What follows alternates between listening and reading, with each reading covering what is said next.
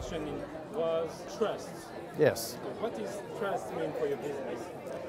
Well, I have tried to build a business based on trust, that I'm in the insurance business and you have a claim with us, you will be treated fairly and properly and taken care of. And I think in the art market, when you go into a dealer, whether you will be a customer or a client, I've only today learned the difference between customers who are, the art dealer feels he's acting as an intermediary, can sell really high and buy really low, or a client where he's giving advice. I just think anybody who goes to any part of the art market should trust that he is going to be treated fairly. And we have in insurance this treating customers fairly is now enshrined in regulation. So we have to treat everybody in a certain way. I think it should better come from within, shouldn't it? I mean, in my business I did it from within, it's our culture. The art market should have as its culture not to gouge or to buy too low and sell too high, but to be fair.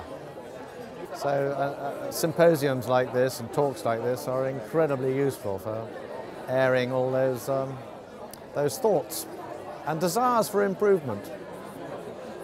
You collect yourself, isn't it? I do, yes. You collect for your company and you collect for yourself. What is the difference? When I was young, the company was rich and I was poor, so I could buy good art for the company.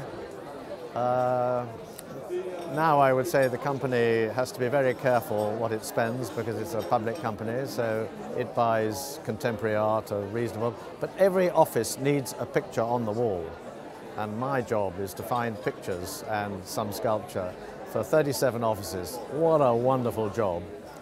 Personally, I buy, I've always been buying, and I find it the most wonderful hobby in the world, because wherever I go, you know, there's something to look at, something to find, and I'm very unfocused. I buy tribal art, ancient artifacts, contemporary art, design.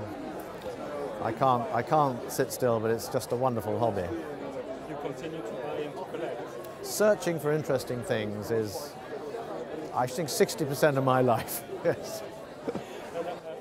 What upon your expertise is the main challenge of the insurance industry about art in the following years? Well, the competition is intense. Art insurance is incredibly cheap.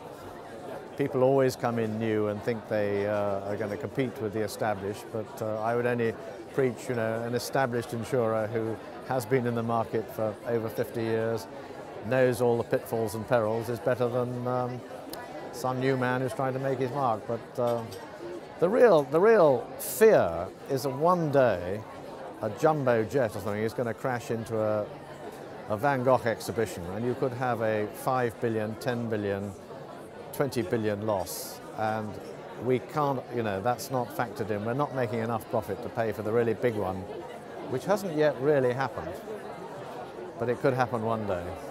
So keep insuring.